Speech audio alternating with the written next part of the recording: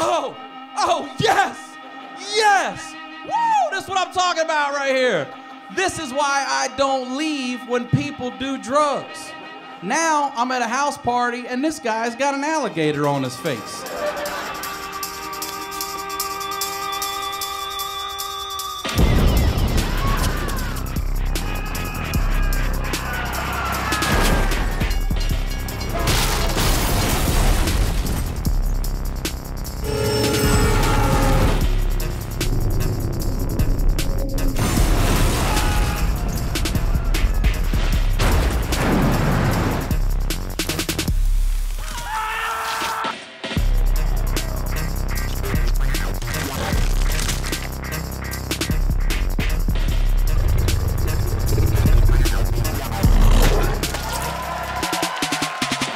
Very funny comic. Glad to have him here. You guys know him as the host of the Crab Feast podcast. Give it up for Mr. Ryan Sickler, everybody. Let him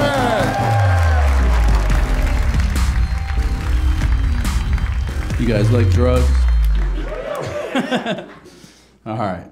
I don't really do drugs, all right? I smoke a little weed. I drink a beer now and then. I've never done cocaine. I've never done acid. I'm not into pills. Like, the hard stuff scares me, all right? But in the right situation, I love to be around people on drugs. Anything is possible when someone's on drugs.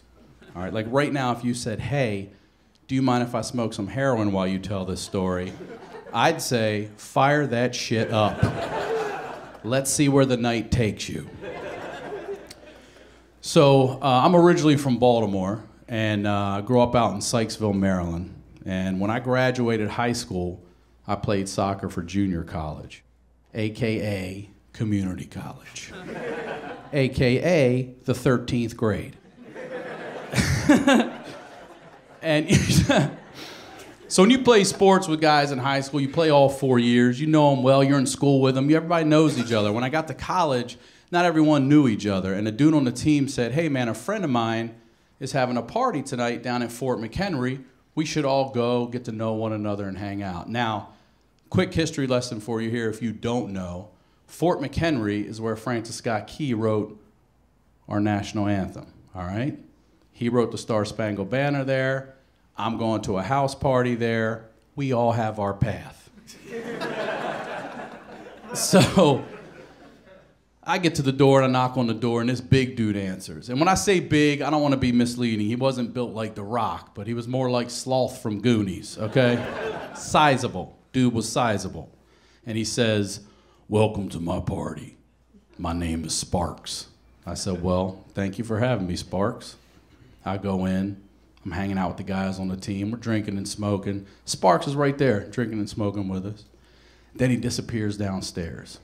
A few minutes later, he comes back up, drinking and smoking, disappears downstairs again. Now, I don't know what's going on down there. I can hear some voices. I only assume it's like buddies of his, local guys. They've been there a while.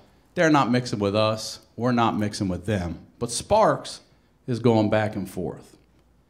About the 5th time Sparks comes up the stairs, he's got cocaine all over his face. And I'm just like, oh, I got it.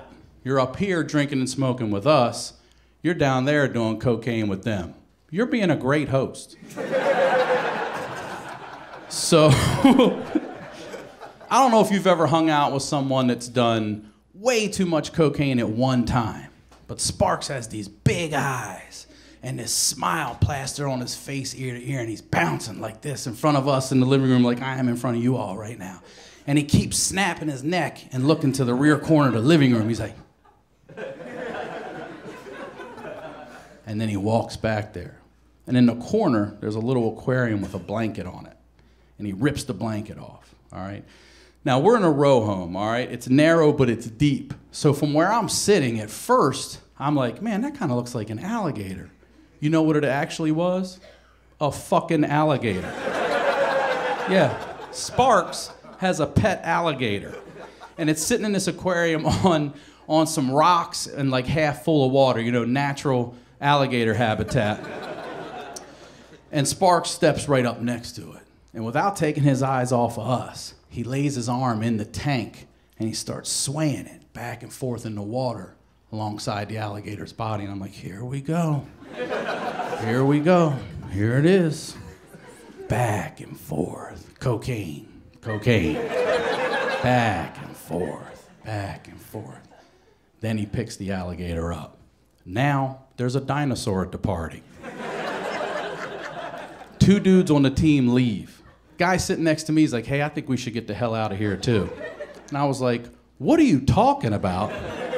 This just got good. Like, do I need to remind you right now that you're at a party with marijuana, alcohol, cocaine, and an alligator in a historic neighborhood? Where else do you want to be in the country tonight, man? This is the spot. We got a front row seat.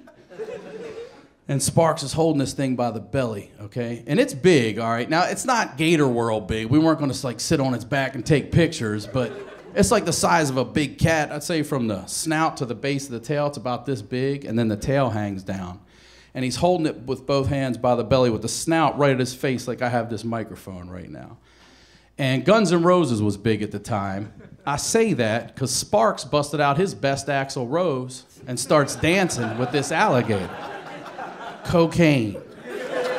Cocaine. And then he kisses it on the mouth, and I'm like, this is what I'm talking about. This is what I'm talking about right here. And then he kisses it again. And you know that little shady side eye that alligators have, that little eye they have, you know? That alligator's looking out at all of us like, is this motherfucker serious? And then he kissed it a 3rd time, and that alligator said, snap! And I was like, oh, yes, yes! Woo, this is what I'm talking about right here. This is why I don't leave when people do drugs. Now I'm at a house party, and this guy's got an alligator on his face. Do you know how pissed off I would have been if I left and someone called me the next day and said, you're not gonna believe what happened? Oh, I'd have been devastated. But I didn't leave. I stayed right there. And this alligator is clamped down on Sparks' face. And his eyes, they're still big, completely different emotion in there now. Starting to see the panic settle in. But I'll never forget the look in that alligator's eyes. Because that was his first time tasting flesh, blood, and cocaine. That's like a reptile mega millions right there. And it's on tight, it's not going anywhere. And I'll say this too, for people from Baltimore, some of the toughest people I've ever met in my life, all right? This gator is locked, and he's not screaming. And if he is, I can't hear it over my laughter. And Sparks doesn't know what to do. You know, I'm not getting up and helping. I'm not putting my hand in an alligator's mouth. I just opened another beer. And he knows there's no one coming to his rescue. And he does what he has to do, and he rips it off of his face. Yeah. And he goes over, and he sets it back down in the aquarium. And he's got his hand over his face like this. He takes it off. Cocaine's gone at this point. And he goes, I'm not bleeding. And he wasn't. And then he put his hand over his face again, and he took it off, and I was like, now you are. A lot, man. Your face isn't supposed to do that, man. Maybe the cocaine acted as a coagulant for a second, but you're gushing right now, man.